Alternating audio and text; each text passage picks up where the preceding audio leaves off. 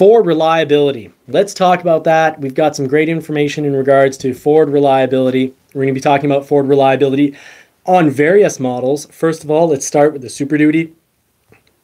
The Super Duty, made in America, made by Americans, 9,000 workers in the plant that makes the Super Duty. So let's hope Ford continues. I hope and I pray that Ford will continue to make their high profit vehicles in the US and in Canada. We need these jobs. We're building them right, it looks like, because this is a top vehicle for reliability. And so is the Ford Ranger, the Ford Edge, even though it's going away.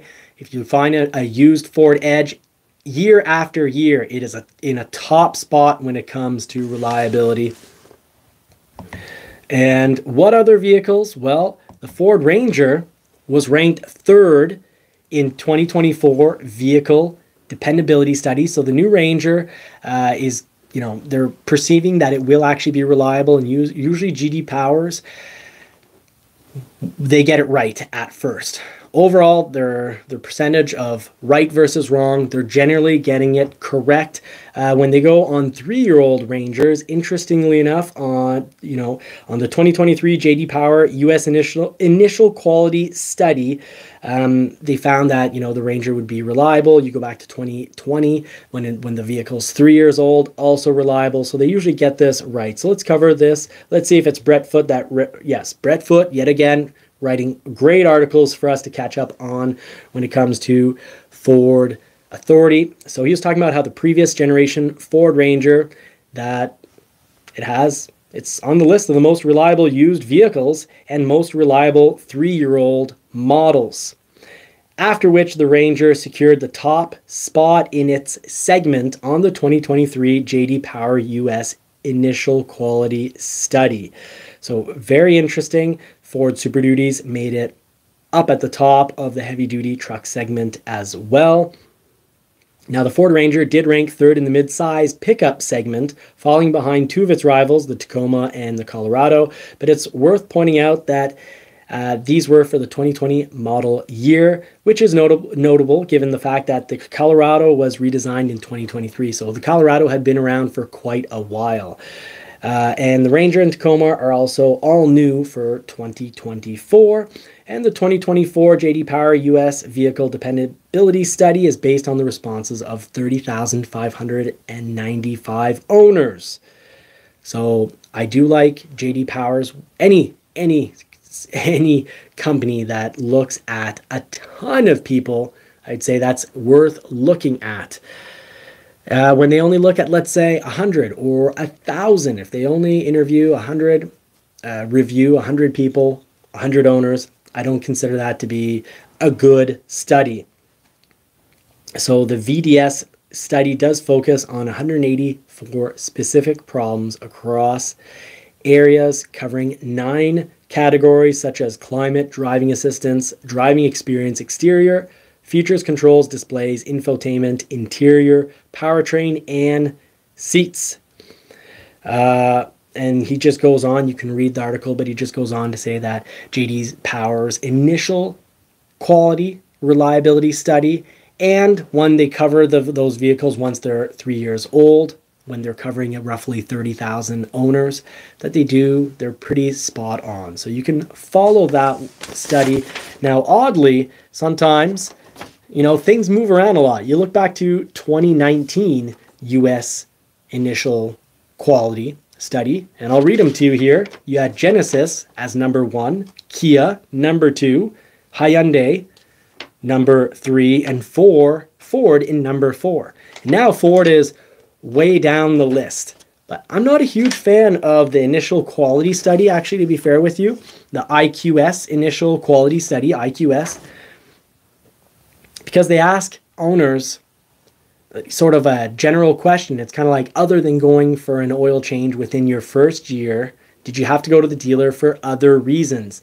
And most of what gets you either at the top of this list or at the bottom of this list, such as this year, Tesla being way, way, way at the bottom of this list, and Ford being pretty far down too, a lot of it has to do with issues with technology. And sometimes that's part of the 18-inch problem. And by the 18-inch problem, I mean the 18 inches between the steering wheel and roughly the headrest.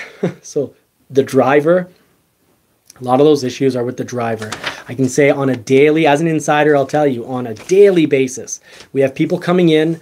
Some of them end up at service, in which case it would count as a visit to service beyond just an oil change, because their cell phone Bluetooth is off, but they blame the vehicle, so it gets reported in the system that there's an issue that has occurred other than an oil change, and that does affect your initial quality study. So it's not just looking at, there's no waiting. You know, a blown engine somehow is worth the same as someone whose phone has disconnected from the vehicle, and you've got now a technology problem. Well, it's often an 18-inch problem, that 18 inches occurring between the steering wheel and the headrest.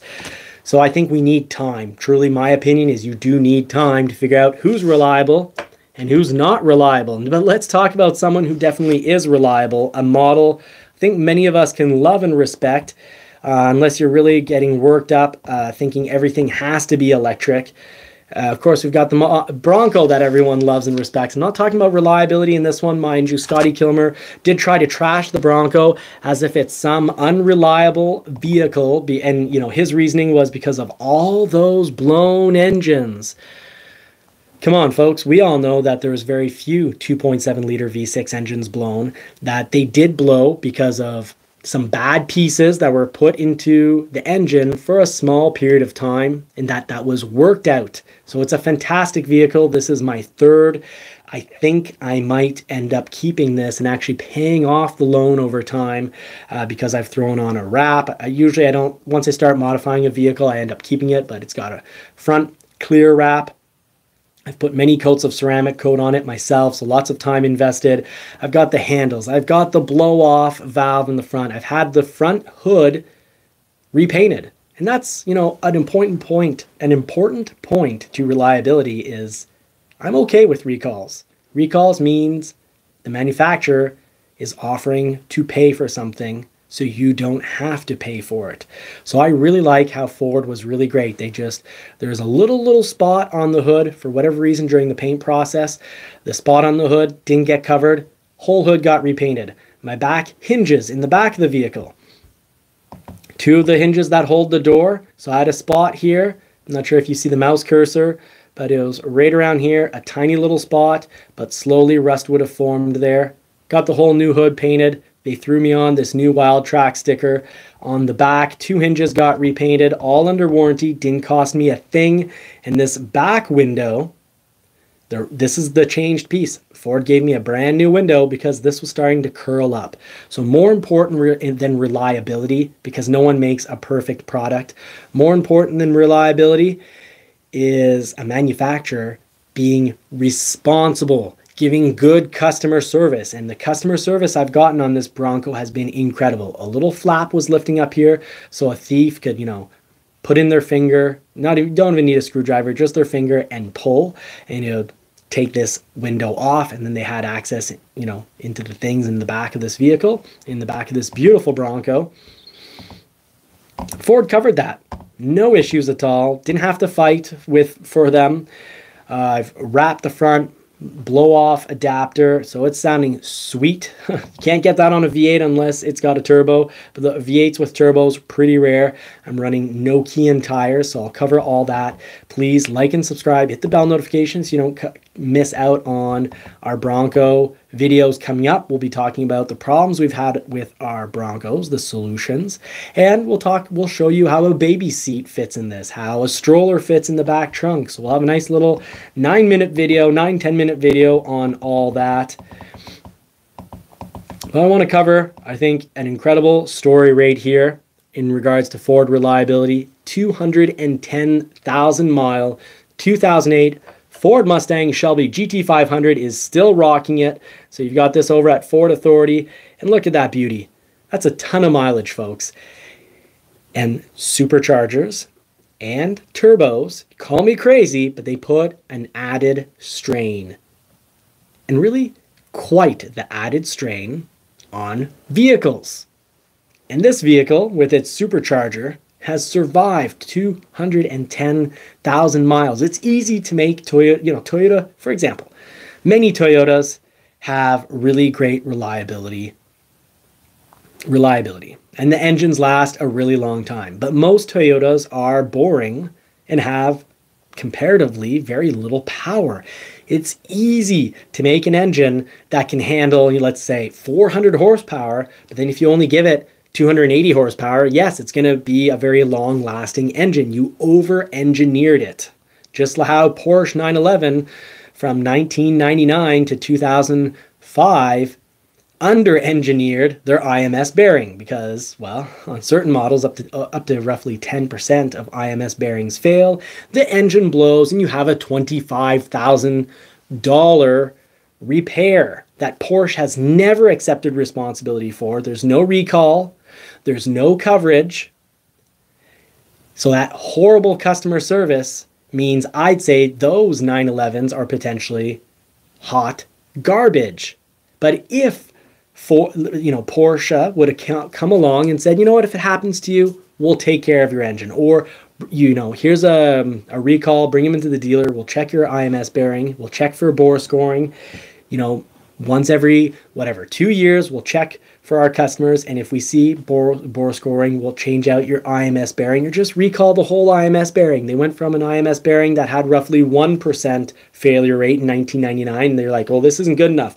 Let's put in a different IMS bearing, and the IMS bearing that they had from 2000 to 2005 has roughly what's estimated to be 10% or a little over 10% failure rate, causing a blown engine and $25,000. So the real issue here is bad customer service. Hyundai have made some horrible engines that, they've made one or two horrible four-cylinders that blow up a lot.